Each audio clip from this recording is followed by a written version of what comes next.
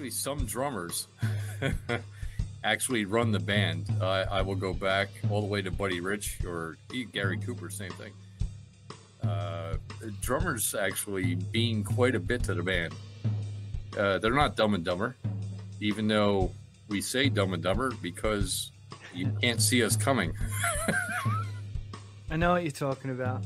I used to play the bass, so I can totally relate to what you're saying. That's great. Yeah. And please tell me it was a Rickenbacker. It's weird. I always wanted a Rickenbacker. Come yeah, on. No. I always played a Fender. Precision. No. Yeah. Fender, like the commercial brand. Rickenbacker is the best. Yep. Even the way you have your strap, like some people wear it low.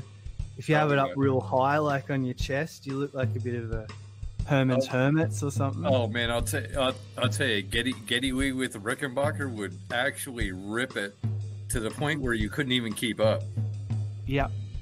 I would challenge anybody to come on and go ahead and play one of Geddy Lee's riffs. Anyone. Because it is that difficult. Yeah. The riffs are actually that complex that it's hard to play. Thinking, what's he say? Gene Krupa. Yeah, Buddy Rich and Gene Krupa. Do you like Gene Krupa as well? Yes. Yeah. Actually, I saw them both play.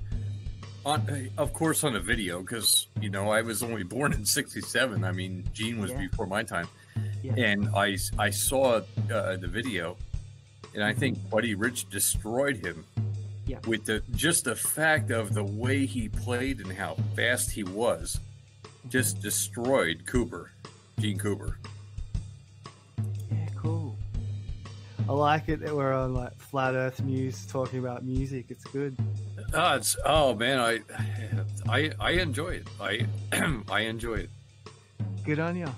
I've been invited out to play every Tuesday, not far from where I am now, and just like jam out because it's open session. And I was like, I'm more of an articulate drummer. Like I'm not gonna just sit there and do like Charlie Watts from Rolling Stone because I'm not dead. I'm gonna actually go up. Not even Ringo.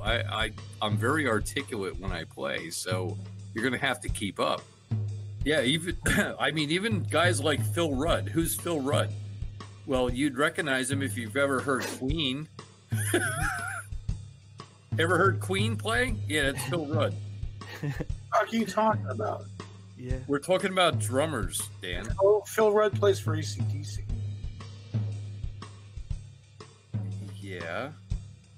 What does that have to do with Queen? And you just got through saying the dude plays for Queen.